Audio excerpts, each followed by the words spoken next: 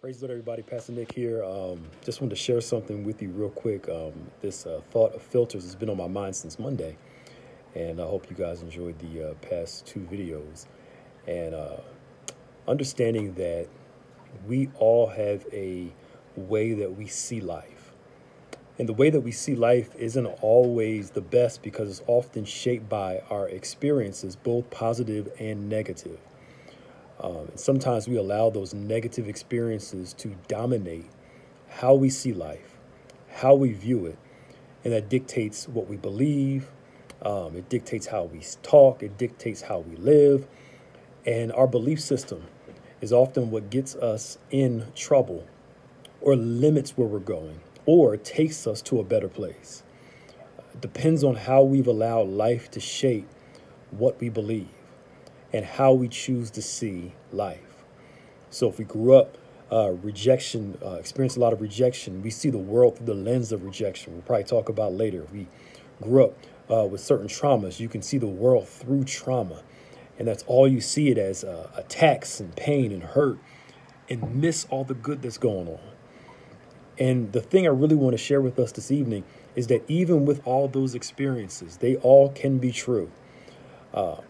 I want us to remember that our reality isn't always the truth. Our reality isn't always the truth. You'll hear people say, nobody loves me. My question always is, nobody loves you? Mean nobody? And I start asking, well, this person loves me. Well, that means somebody loves you. But because you feel unloved, you assume that you have no love. Your reality isn't always the truth. So it behooves us to think about, is how I'm seeing the world, how I'm seeing life factual, or is it simply my reality based off my experiences? I feel like nobody likes me. I'm always being rejected, always being hurt. Nothing ever works out for me. And pain can limit your perspective and how you see life. And we take that reality and we call it true. We call it truth when in actuality, our reality is often not the truth. It's really not what's going on. It's just how we're seeing it. So I want us to learn to understand that reality is not always true, but also to understand that, watch this, your feelings are meant to be honored, but they shouldn't be believed all the time. Our feelings should be honored, but they shouldn't be believed all the time, because there are times where a thought process, a feeling, it's strong in us, but it's not necessarily the truth. So what I mean by honor your feelings, acknowledge I feel this way, but it's wrong that I'm feeling this way. Don't act like it's not there. If you're battling with unforgiveness or jealousy or envy, just acknowledge this is a struggle for me.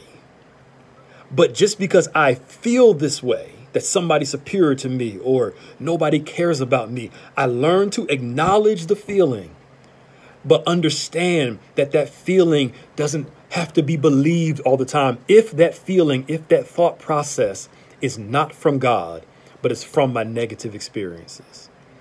And negative experiences has a way of shaping our individual reality of life. And we filter everything through that reality.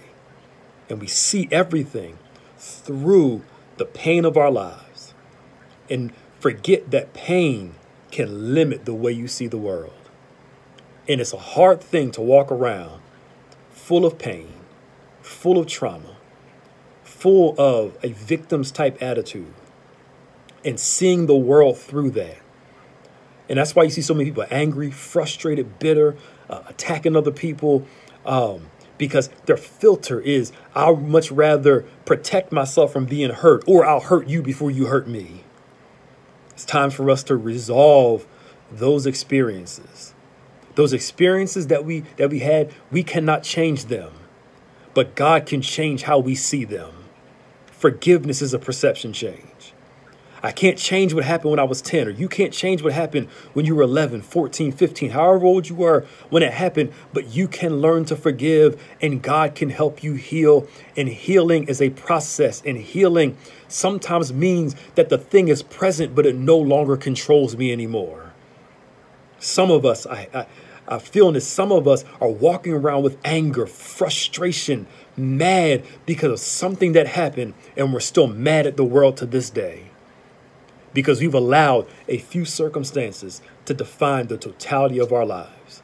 The devil wants you to focus simply on your pain, to limit your whole life to the bad experiences that you had, rather than all the good things that God has done for you.